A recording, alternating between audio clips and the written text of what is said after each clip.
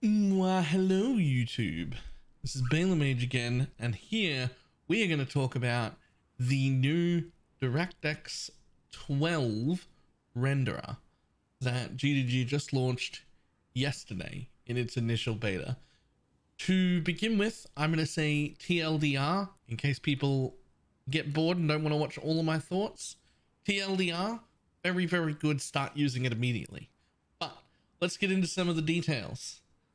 Up until now, we've had a lot of people running the Vulkan client, which runs incredibly well in what I'm calling low impact scenarios.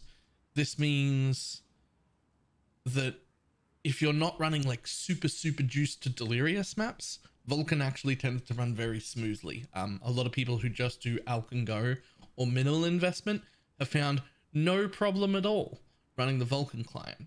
But anyone who does super min-max stuff or 40-60% delirious, double beyond, Vulkan unfortunately craps the bed. It doesn't hold up. It never held up even from the moment it was introduced. It never got any better. It's unable to handle super juiced content.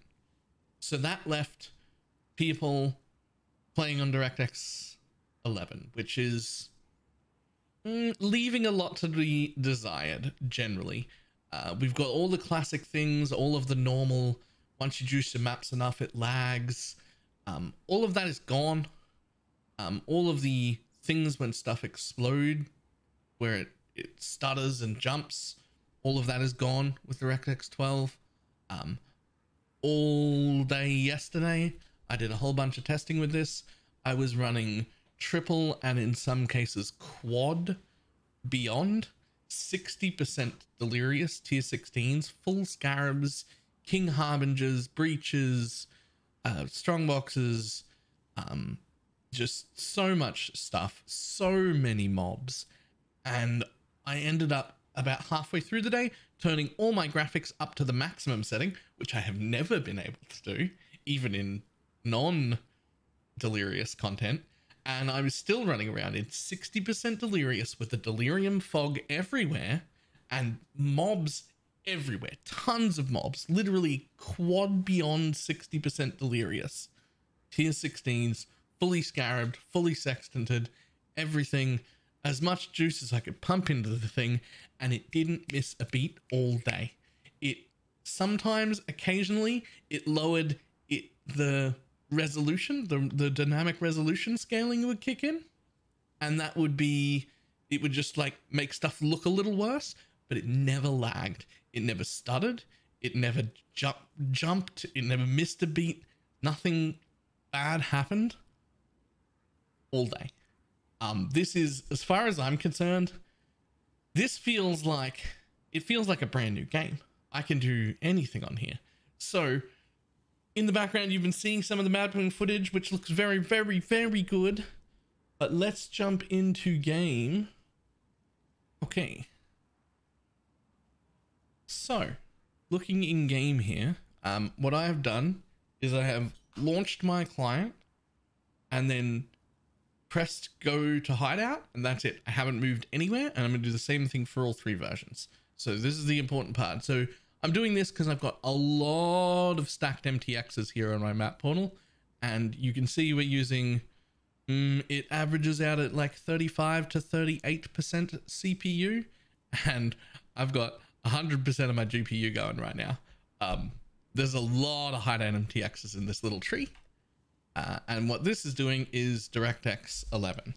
That is what DirectX 11 is currently costing right there, just sitting in my hideout. Now, to be fair, there is a disgusting amount of MTXs all stacked on top of each other to make that Christmas tree. I know it's Christmas tree. It's not Christmas anymore.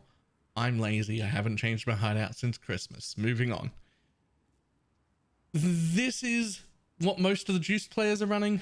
Most of the less juiced players who just do Alk and Go stuff have been getting away with Vulkan, which granted does run significantly better. Now, when you change renderers, it takes a minute. Everything will spike. It's re-rendering everything in the new renderer.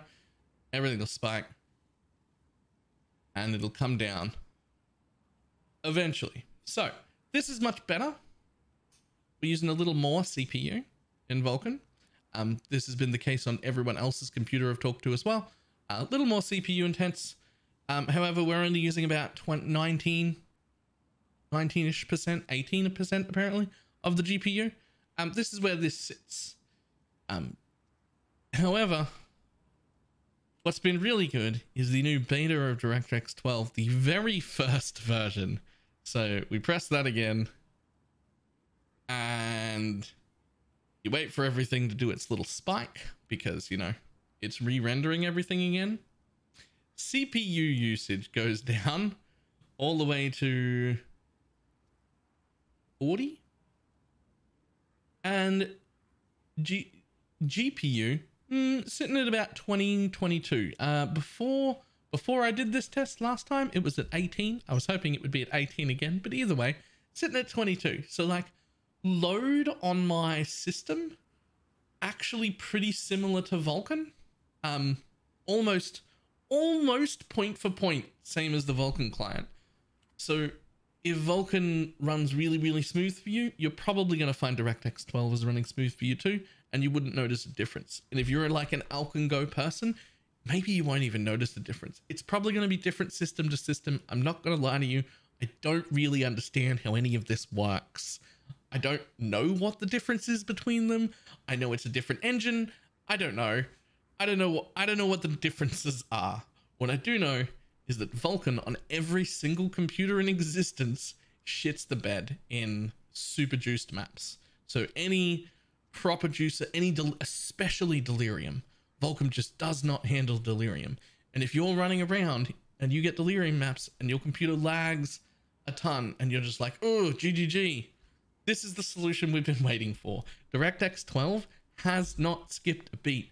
I had a chat with 150 people in it yesterday while we were all testing it, and as far as we could tell, every single person who was able to select DirectX 12 reported it being either the same as Vulkan or better than Vulkan.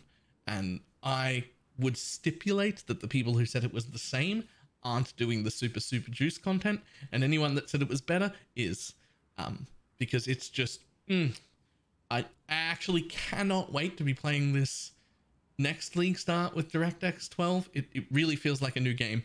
I'm super excited about it. I had to share it with everyone. This is not like any of my normal content. I apologize. Go back to build stuff, but super excited about this. Super excited about this. Absolutely give DirectX 12 a go. Also, if you have any problems with DirectX 12, because you go and test it, because you came and watched my video and I'm so excited, I would like to hear about your problems.